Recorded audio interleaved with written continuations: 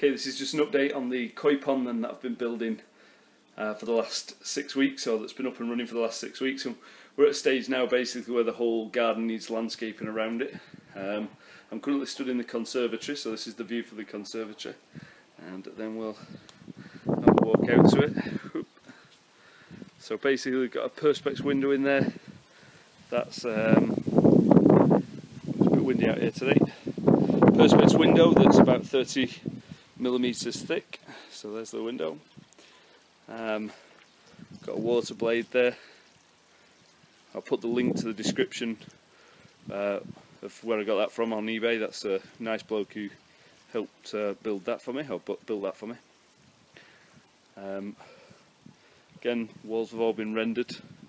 Don't know how that will work in the winter, whether it will crack or split, but time will tell you. So what I'm going to do now is I'm going to start the video, and we're going to put together a few slides of me building and putting this together, and then we'll come back and we'll just go through the filtration. A lovely date. We're on the 2nd of April 2017. This is the decking, the bridge, and this is the old pond where there's like a little water feature, and this is where we're going to get digging and have our new pond. Okay, let's get going at it.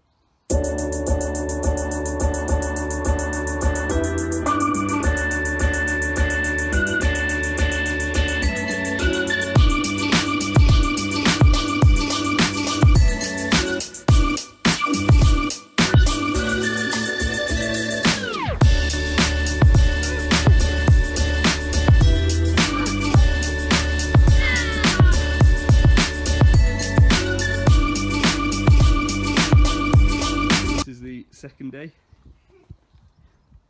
We're down quite a depth now. It's hard to pick up on camera, so still about another couple of foot to go. Gonna get cracking.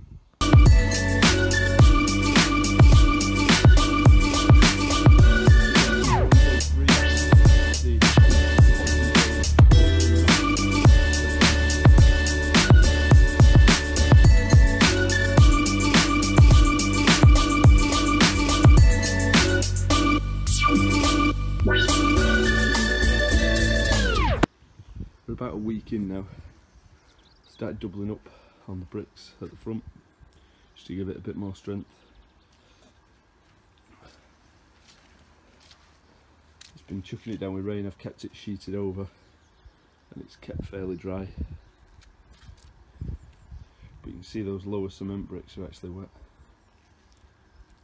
Anyway, just going to carry on now with the double skin.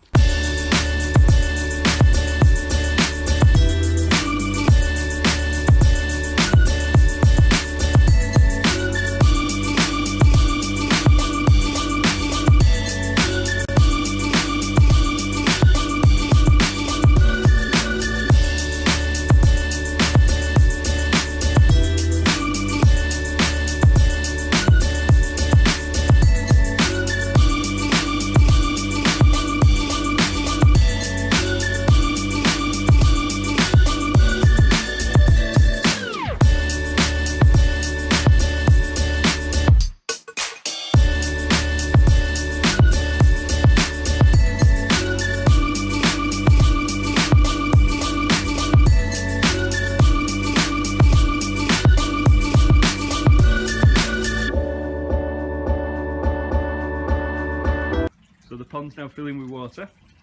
Got the liner in, got the winder in. You can see the gaskets that we've used, the acrylic gaskets going right round. And the next step now is to cut away the liner for the window hole.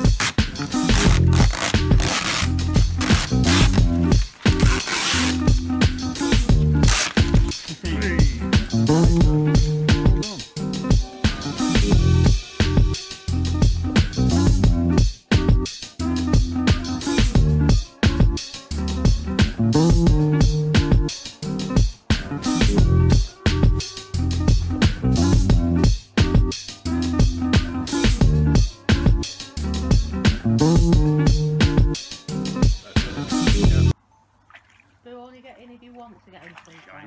Oh shit. Oh god.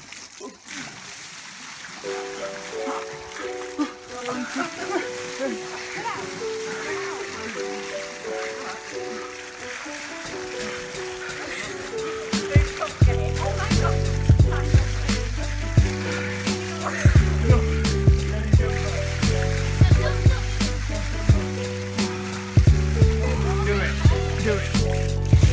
I've got you. Right.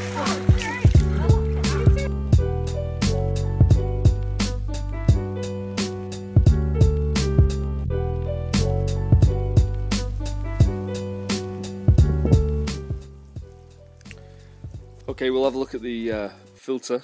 So basically, down there's a bottom drain that you can see, and that's being fed all the way across the decking to the shed, and we'll have a look in there in a second.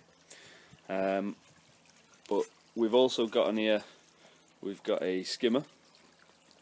So the skimmer is attached here to 4-inch. It was converted, standard skimmer converted to 4-inch. I was going to put it to a sieve, but then I changed my mind. I still might do that, but at the moment I've changed my mind, so that's just running pump fed to an EasyPod. And then basically at the back of the pond we've got a bridge, so if we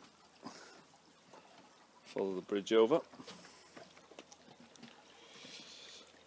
so we've got down here, you can see there the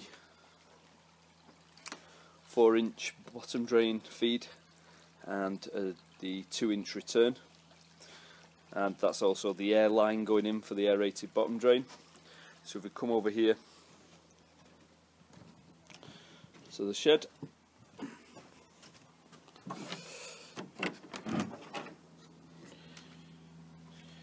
you can see that we've got a second Nexus EasyPod, and we've also got that going through an Evo 30, and that's all being pump returned by a Superfish Pondico 800 litres per hour. And for those that haven't seen, I've also made some modifications to the EasyPod. Check out my other video on this. So basically, got in there, it's very difficult to see on this video, but you've got a plastic disc pushing the K1 down, and then on top of that you've got some jack matting, and that's pretty much that pretty much sums up the filtration. Okay, so that's the end of the video. I hope you've enjoyed it. I hope you like the pond and the filter system, and if you've got any questions, stick them down in the description, in the comments below. Cheers, thanks for watching.